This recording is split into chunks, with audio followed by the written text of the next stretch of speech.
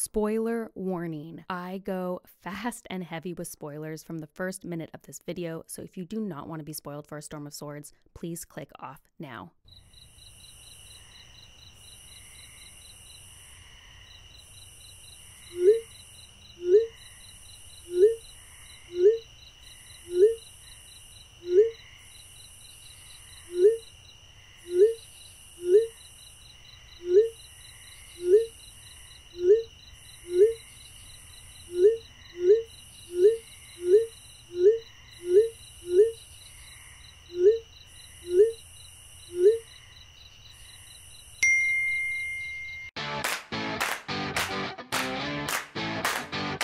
Hey nerds, what's up? So I was gonna start this video talking about Jaime. I had this whole thing planned out when I was about halfway through the book about how we were just gonna go hard and strong on Jaime Lannister. That was when I was still in summer. Now we're in winter, and the only real option to start off this video is just with the Red Wedding. Here's the thing, yes, it was as emotionally damaging as everyone said it would be, somehow, even though I didn't quite believe everyone. Now, I do have to tell you my journey with the Red Wedding, because everyone's like, what do you mean you didn't know what the Red Wedding was? Okay, I had heard Red Wedding before. I had heard it. I actually remember specifically when that episode came out, because all my friends who were watching it were freaking out and saying like, what a big deal it was. Maybe at the time they told me who it involved, I didn't remember. So all I had left was like, there's a wedding and I guess like everybody dies. Now, a few months ago, right after I finished a Game of Thrones, I was perusing Reddit, and on a complete, not even a fantasy subreddit, nothing subreddit, someone drops that Joffrey dies at his wedding, just like in a random subreddit. This was actually the reason I decided that I needed to like binge Song of Ice and Fire as fast as possible, because I was just like so angry that the spoiler got dropped. But because of that, this entire time, I was under the assumption that Joffrey's wedding must be the Red Wedding. I was like, okay, Joffrey dies, but apparently a lot of other people will die. It'll probably be sad, but at least Joffrey's dead. So I was just like, that must be it. And that was obviously incorrect, but I do think that contributed to still even more so being taken by surprise when it did happen, because I kept telling myself, well, Joffrey's not here, so it's not the Red Wedding. We'll get to that. This was really upsetting. I actually had to take a break. If you follow me on Instagram, like I posted a message. Those messages that I started my video with are real. I read the Red Wedding right before bed. I was going to bed and I was like, oh, it's late. It's kind of almost past my bedtime, but you know, I'm loving A Storm of Swords. I am just gonna read like 1 or 2 chapters before bed. And I read 2 chapters, and the last chapter was the Red Wedding. And then I couldn't sleep. I didn't sleep all night, which is really embarrassing to admit, but I actually didn't sleep all night because I was so upset. So when I'm talking about the Red Wedding, I want to talk about, like, I have read more visceral things. I have read things where more characters die. I mean, really not that many characters die if like you really think about it in terms of main characters at the Red Wedding.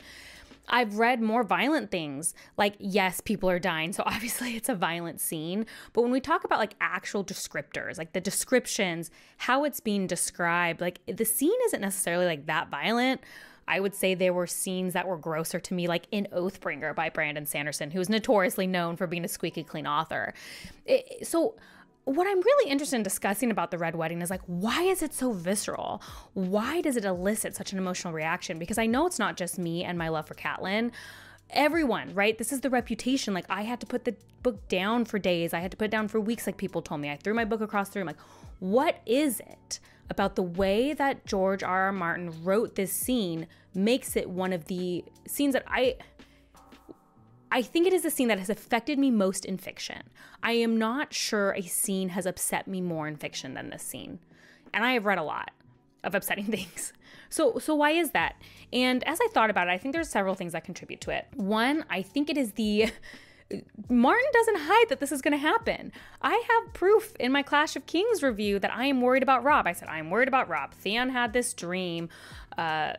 Stannis throws the slug in the fire. Actually, is that in Clash of Kings or is that in... So I read them back to back, so I'm sorry, I might confuse which book some of those are in. You know, they throw the slug in the fire, naming all the kings, and we know one of them already died. So there's always already this worry. Like, you're kind of like, he's telling you it's gonna happen.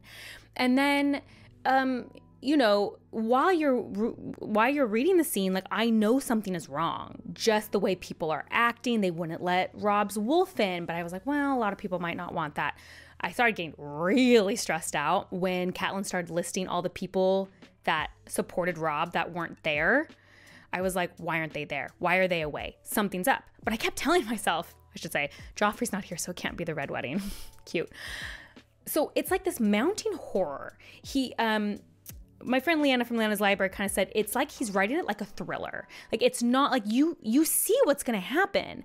And I think because, again, it's not necessarily like shock factor, but it is shocking because Martin tells you it's going to happen. And I think that mounting horror almost makes it worse. Also, reading this from Catelyn's perspective obviously is a huge issue. Having to hear those final moments from her eyes, watching what basically she believes to be her last child dying. You know, she thinks Rickon and Bran are dead. She thinks Arya's dead. She thinks Sansa will die because of what happened with Jaime. So to her, this is her last family. And she is witnessing that. And the desperation you hear in her head and how until the very last moment, she does not think she is going to die. Like, what a visceral scene. Like, her saying, Ned always liked my hair long. Like, it is the way it is written, not what happened. I think that makes the Red Wedding both so successful and so viscerally horrible to read. One other thing I want to mention about it is I think what also adds to the horror of it is, you know, Rob didn't have to offend the phrase like this. And in many ways, Rob died for the same reason Ned died, their honor. Because Rob marries Jane because his honor tells him to, even though it is the incorrect choice, even though it offends the I mean, that leads directly to his death. Just like my boy Ned, who decided he was going to confront Cersei. Like, why? I don't know. Because of honor. And so, like, the tragedy of, like, this didn't have to happen, and it was Rob's honor, just like Ned's honor, that ultimately gets him killed. Like, it adds to the entire tragedy of the whole thing. And yeah, I'm emotionally scarred from it. Is that what everyone wanted to hear? I'm emotionally scarred from it. Actually, when I picked the book back up, I waited 2 days. Like, it was weird because I really wanted to keep reading, but I also, like, didn't. And my heart started racing when I picked up the book again. Like, I had, like, an actual, like, dramatic reaction.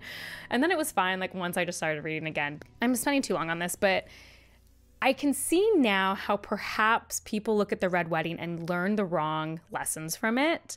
I think it's the same. I've talked a lot about how, like, we've learned the wrong lessons from, like, the Hunger Games or anything that becomes popular. Sometimes we take the wrong takeaway. And I think a lot of times the takeaway of the Red Wedding might be like, ooh, killing your characters at a wedding, like, shockingly, like, that's what works. But I really want to just make the thesis that it is the way Martin writes it that makes it work, not just the shocking things that are happening within the chapter. But yeah, like, as a Stark super fan, Red Wedding was not a great day for me personally. Not a great day for Bookborn. Okay, let's move on to something, like, a little better. Let's just move on. Let's go with what I was going to talk about, Jaime. Unfortunately, I really, really like Jaime, which is just personally devastating to me because I was really annoyed about how everyone loved Jaime so much, and I was so excited to be the naysayer, to be the person to come in front of you and be like, no, Jaime sucks. And unfortunately, that is not what happened. Jaime is kind of awesome. So that is my burden to bear. I didn't really believe, you all, that seeing from his perspective would change my mind so much, and yet I should have. You guys were right. You know, Jaime's internal monologue is just so different than I imagined. And how do I describe this? Like, Jaime's been really abused, and look, the incest is gross, and there is no reason it won't be gross. It's always gross. It's gross. So this is not, but here's my theory. I'm having a hard time explaining this. It's like, Jaime's been abused by Cersei, though, right? That is my interpretation reading this. Like, the way that Cersei talks and Cersei treats Jaime versus the way that Jaime thinks about Cersei and treats Cersei is very, very, very different. Jaime has, like, a weird innocence about it. Like, a weird, like, love, innocence, like, kind of groomed quality. Like, he's been groomed from a kid, which is weird because I know they're the same age, but it feels like Cersei holds all the power. And because of that, it changes my opinions on why Jaime acts the way he does, because it's, like, abusive. Like, he's been abused, you know? And hearing about the Kinslayer thing from his perspective and remembering how young he was 15 when he was in the Kingsguard, which means I'm guessing he was like 16 when it all went down. I might be like slightly wrong there, but he was definitely a teenager. And how he saw what happened and how he was told, you know, how to act and how he's getting blamed and it's being put on his shoulders just really made me see things differently. Like it did. And he's kind of awesome. So that did surprise me. I mean, his chapters were some of the best. I do want to say a couple funny things about Jaime. So at the end of Clash of Kings, you know, we see Catelyn go into the jail cell, and Kyle from Red Rock Kyle was like, well, what do you think happened? And I jokingly said, well, she probably cut off his hand so that he can't be good at things anymore. And then I was like, JK. It's so clear that she let him go. And then we get to that and she did let him go. And then I jokingly texted him again. I was like, but she should have cut his hand off because then he wouldn't be as dangerous. And so to have his hand be cut off, just like, after I joked about it, I like accidentally willed that into existence. Second, after Jaime and Brienne like are on their little questy thingy, I had messaged Kyle and was like, I need Brienne and Jaime to be best friends. And he's like, why are you saying that? Clearly egging me on. And I was like, what do you mean why I'm saying that? It makes a ton of sense. Like, Brienne is like stupidly honorable and gives everything away, but Jaime holds everything to his chest, but does actually have a weird amount of honor, but pretends he doesn't. And I made this like whole list of reasons why I wanted them to be best friends. And so then we get back to King's Landing, and then not King's Landing. They send him away. I'm like sad. I'm like, okay, I guess, you know, they won't be BFFs. And then he comes back for her. Oh, I cannot tell you the joy. That chapter gave me so much. I mean, he says, this is one of the things I marked. I forgot to say, I marked 3. I haven't even showed the book. We're talking about A Storm of Swords, in case you're wondering. This was one of the things I marked. Out of the 3 things I marked this chapter, a dozen quips came to mind, each crueler than the one before, but Jaime only shrugged. I dreamed of you, he said. I dreamed of you. You gotta be kidding me. Incredible, amazing, perfection. This was my favorite chapter of the book, hands down. It is the best chapter. I will stand by it. It's also one of like 3 chapters I could actually feel any amount of joy during, so I think that does influence it. But yeah, I loved it.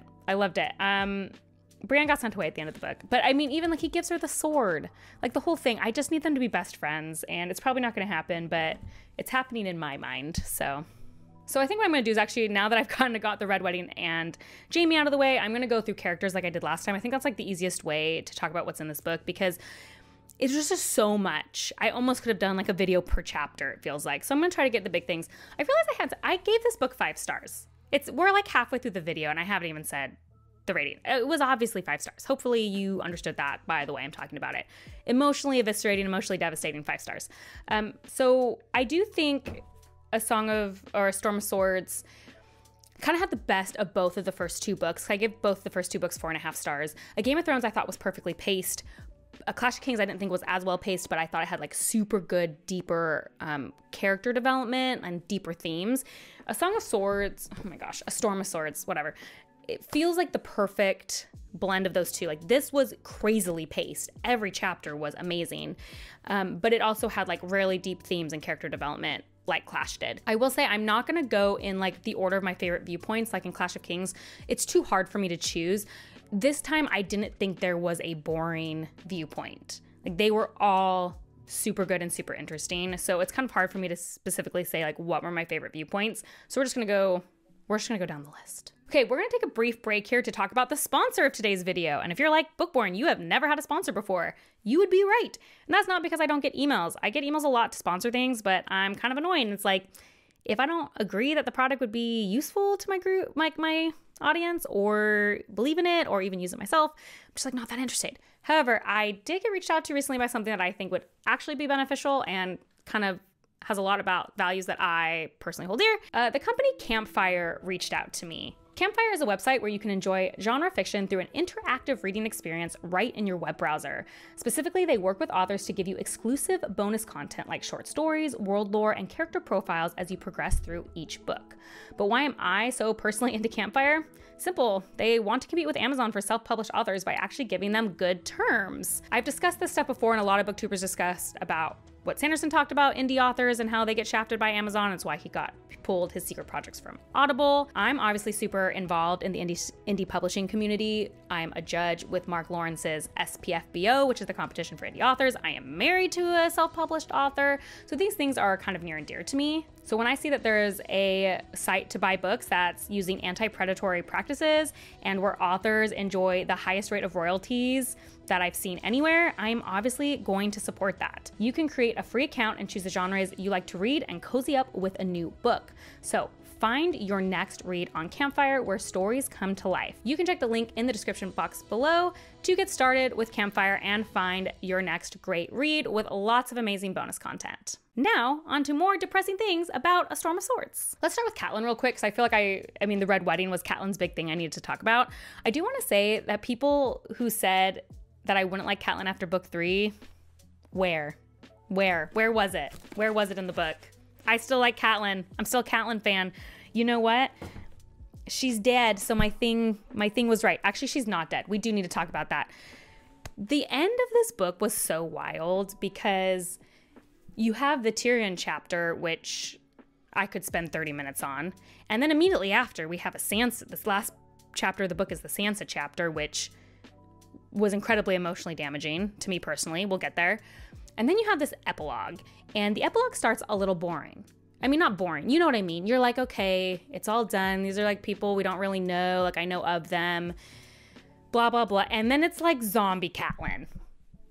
It's not a zombie, but like the last chapter, like Martin was like, I can't let you get out of this book without the maximum emotional damage, and the very last sentence will also damage you. That's what happened. So I guess she's not dead. So like maybe she will annoy me, but as far as book 3, I still love her. I will say I was messaging Kyle about this and I was like, she's back from the dead because of the curse. Like she said, you can't kill me because we broke bread at your table.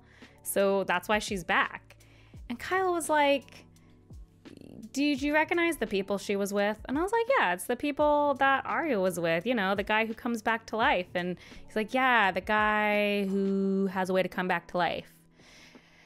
And I was like, okay, objectively, Kyle, you are correct. Objectively, that is what happened to Catelyn. Objectively. I understand that. But subjectively, in my heart, she's back alive because the Fraser cursed.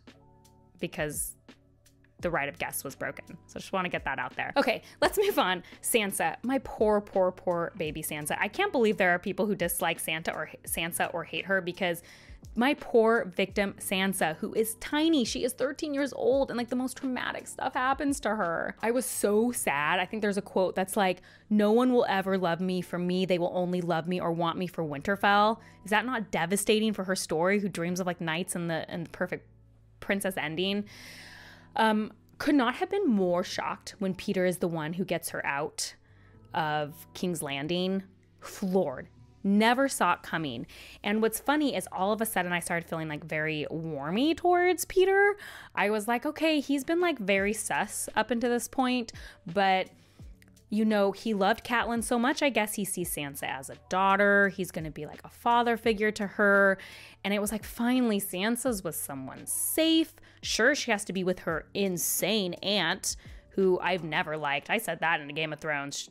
Lysa is wackadoo, and she is even worse in this one. So I'm feeling all warm about it. And then plot twist, he kisses her like a disgusting pervert, and all my goodwill completely out the window, for obviously. And now I'm devastated. Sansa cannot catch a break. And then her aunt tries to throw her out the moon door, and then Peter pushes her. Like, I'm saying, like,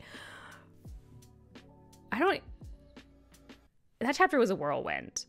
Ultimately, Sansa is just emotionally broken at this point. I need Sansa to have a win. She's like my other character that I just need desperately for Sansa to have a win. She doesn't get any.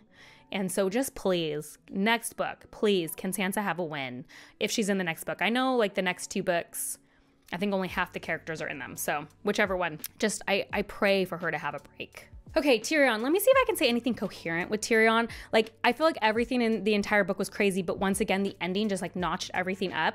Let's start with the ending, which beginning with the trial, which of course he's getting blamed for this, but what a great scene when he's like, I'm on trial for being a dwarf. Incredible. And then you move to the trial by battle.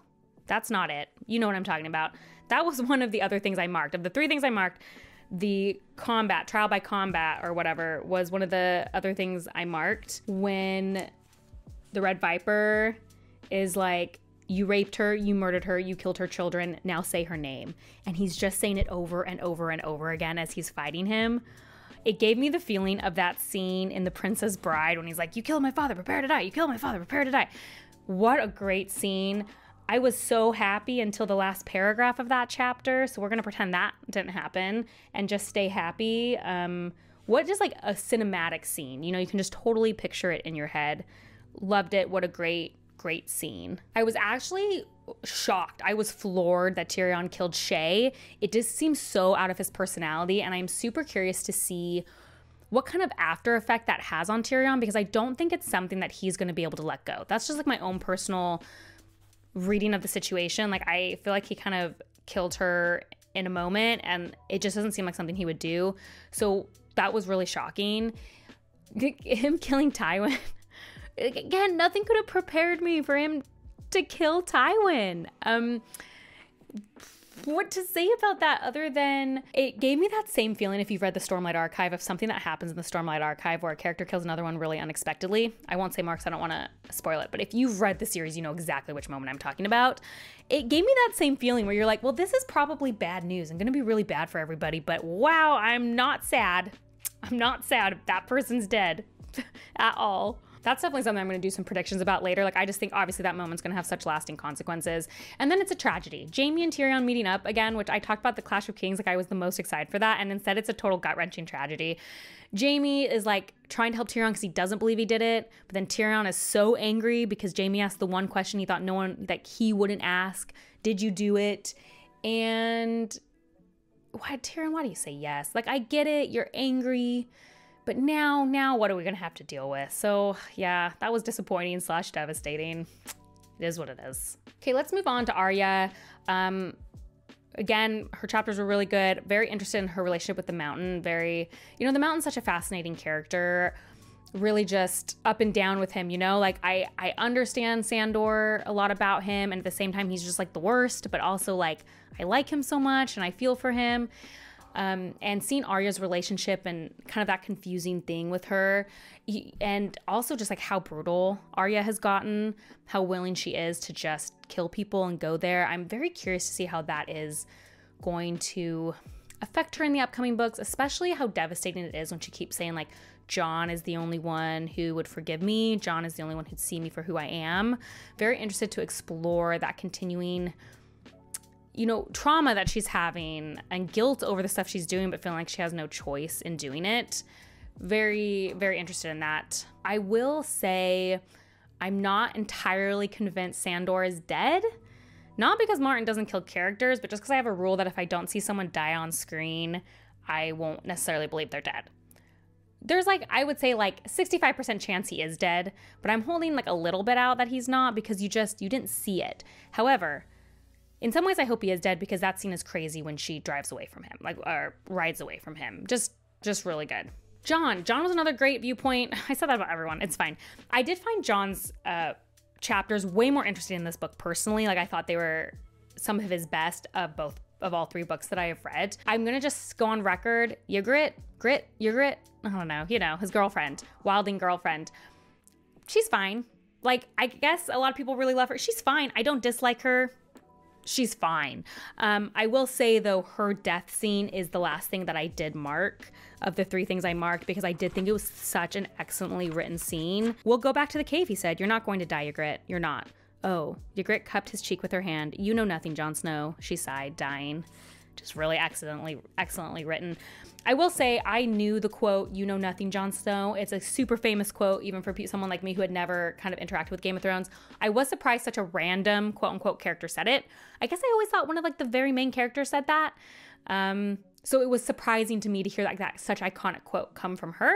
So it was kind of fun to get that in just a way I didn't expect. Obviously him becoming Lord Commander is a huge deal. Interesting for that fallout, especially because where's Robb's letter? Where's Robb's letter? It's somewhere, and I just have a feeling Robb's letter is going to arrive. You know, I actually thought it was going to arrive like right when he became Lord Commander and be like, look, you're a Stark now, everything that you wanted. So I am very curious to see the fallout of that. Like, I know Robb's letter is out there and I am waiting for it to surface. Okay, Samwell. I thought it was awesome that we got to see from his perspective. I will say, I think his first perspective chapter is one of the most well-written chapters in the book. Not necessarily my favorite, just well-written, because I really couldn't tell if Sam was gonna die or not. Like, that's how well it was. I felt the stress, I felt the cold, I felt the desperation and the dying. I feel like it's one of the best chapters I've ever read where you're supposed to feel like it is hopeless for the character. I truly felt it, and honestly thought that the end of the chapter would be Sam laying down in the snow and just dying of, you know, hypothermia. So I just think it's so amazing how Martin's able to get that stress and tension and write it so well. So I did love that about his perspective. Okay, Dany. Again, she's not in Westeros, so in general, I'm gonna be like a little less interested in what's going on over there. Although, again, I thought it was a huge improvement from Clash of Kings personally, because what she's doing is just more interesting. Obviously, the chapter where she goes ham on the slavers is incredible. Like, so satisfying. The way she slowly works that out and then just destroys them all. In fact, I did message Kyle and was like, I think I kind of want to see Emilia Clarke just like beating down on all the slavers, because that seems like it was probably great. So he found like a YouTube clip. He's like, oh, you can definitely watch it. It's actually not that violent. And he sent me the YouTube clip, and I was right. Watching Emilia Clarke do that was extremely satisfying. So fabulous chapter. I also I had obviously heard the term Mother of Dragons quite a bit, another famous thing, but I like how much I've really enjoyed the exploration of what that means to Dany. Dany is still reeling from the loss of her son. And so when everyone's calling her mother and she feels like they're all her children, I felt very moved by that. And I love that development for her, like how she is viewing herself as mother to all of these people she is freeing, and her choice to stay behind, I think is very interesting. So I really am enjoying that aspect of her character, and I just really like Dany as a character. Again, she's not in Westeros, so often it's not the most interesting plot-wise or politically, but her as a character I love. And Ser Jorah being the informer took me by surprise. I don't think it should have. I realized I knew there was an informer. That was in Game of Thrones.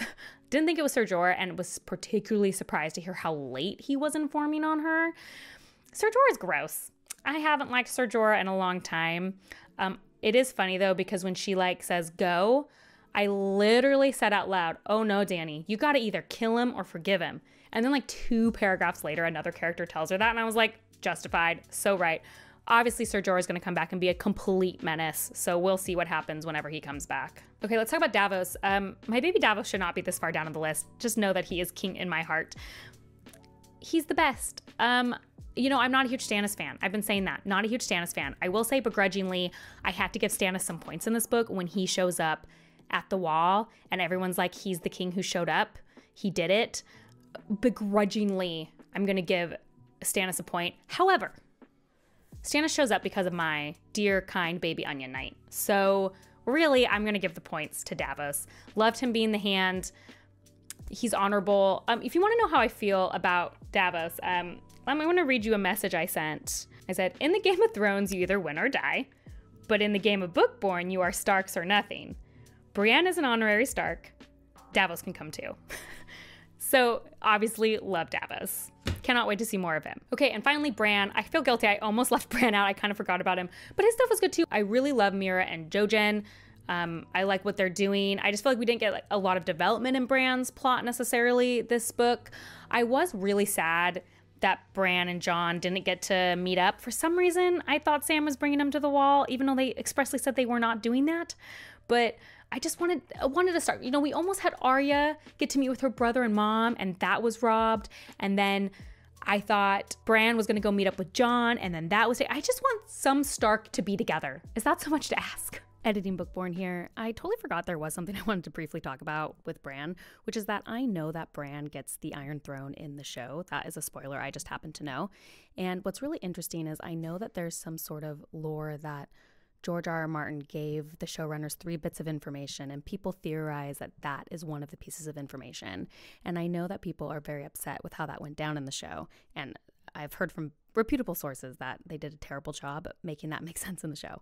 However, I just want to posit, like, where I am currently in the books, if George wrote the ending, I could see Bran getting the Iron Throne a reasonable ending, like a satisfying ending. There is a way I could see that happening if Martin was the one to write it. So I just want to throw that out there. I think it's interesting. Now, I am a Stark fan, so I'm probably a little biased. But anyway, I think that's just like an interesting perspective just from someone who has zero desire or plan to watch the show, but kind of knows that potential spoiler. Okay, a couple of things we need to talk about that aren't characters. Obviously, the Purple Wedding. I knew Joffrey was going to die, and that really sucked. I'm really sad that reveal was taken from me. I'd love to know if you were an original book reader or a show watcher, although I don't know how different it was in the show, like how it felt. Did it take you by surprise? I knew it was coming, so unfortunately. I will say that I think I would have been suspicious something was happening no matter what, because I didn't know how Joffrey died, and I thought it was really weird when, the old lady, I cannot remember her name. You know, the Knight of Flowers, grandma or whatever. Florent. Well, you know what I'm talking about. When she comes up and is like, oh, let me fix your hair. And is like messing with the hairnet. I was like, they literally just said her hair was perfect 2 paragraphs before. I know I would have been suspicious about that. Don't think I would have thought Joffrey was going to die though. So, although maybe I would have actually, because the slug thing, like Melisandre, Red Witch.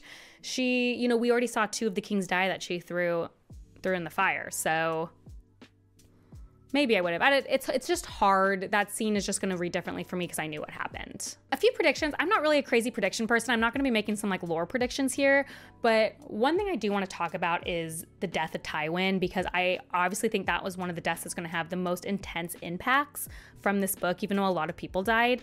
Tywin was really the brains of the Lannister operation, and well, I mean, Tyrion's also the brains, but Tyrion's leaving, right? And no one listened to him anyway. But Tywin was the brains that people listened to. And now that he's dead, Cersei, I bet, isn't going to remarry. She doesn't want to, so she's probably not going to. Cersei thinks she's really clever, but I don't think she's, you know, really has the instinct that Tywin did. So I kind of think that the hold the Lannisters currently have on King's Landing is going to get even weaker. I also think what's Jaime going to do now that Tywin's dead and he let out Tyrion and they're going to figure out that he killed him? What's going to happen there? That is, I think, going to have the most lasting effect. And I guess my prediction is that the Lannisters will lose control of King's Landing. It feels like that only makes sense. I already talked about my mild prediction that Robb's letter is going to come to Jon or to somebody, and it's obviously going to throw a huge wrench in things. And I don't know how Jon's going to feel because we already know that's all he ever wanted. So also, where's Rickon? What's he doing? Did we see him at all this book? I don't think we did. So also want to know what's going on there. Okay, I'm sure there's a lot of stuff I forgot to talk about. Like I said in the beginning, I could have honestly done a chapter by chapter of this book. I felt like every chapter was packed with so much, but then the ending was so smash packed. Like that's kind of the thing I mostly wanted to talk about. This book was great. I understand now why it is widely considered one of the best books of all fantasy. Really just devastating. So much to think about. I am going to take a mini break. I probably won't start book 4 until maybe January. I've got some buddy reads. I got other stuff I have to read through the end of the year. If it were up to me, I would just read this for the rest of the year. So I'm very excited. I think Feast of Crows is next. I know a lot of people don't feel very strongly about books 4 and 5. They don't like the split thing that happened. We'll see. I'm not anticipating that's going to really bother me that much, but we'll find out, won't we? As always, if you like these kind of deep dives and you want to keep following me on my A Song of Ice and Fire journey, please like and subscribe. That's the best way to support me. If you want to see what I'm currently reading as well as other nerdy rants or in-the-moment reactions, like I posted a in-the-moment reaction or the day after of the Red Wedding, or just other things like I recently went to DragonStillCon and posted a ton from there. That stuff is all going to be found on my Instagram, where you can find me at bookborn.reviews. I'll see you next time. Bye. So the beginning of this video is my real text messages to Kyle from Read by Kyle. However, for humor and brevity's sake, I did condense them. So here are the actual screenshots of the absolute meltdown I had while I read The Red Wedding. My personal favorite part is when Kyle has to tell me that I'm falling apart. So anyway, enjoy.